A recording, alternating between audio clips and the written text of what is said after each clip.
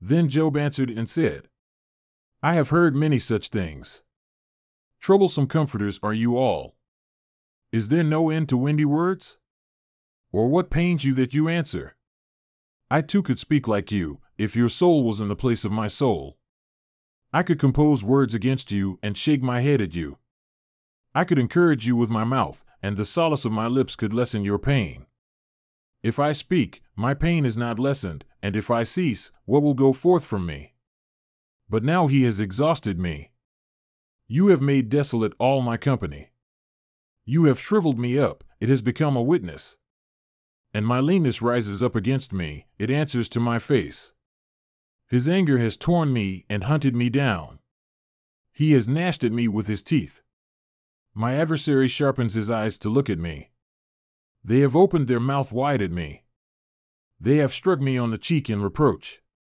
They have massed themselves against me. God hands me over to ruffians and tosses me into the hands of the wicked. I was at ease, but he shattered me, and he has grasped me by the neck and shaken me to pieces.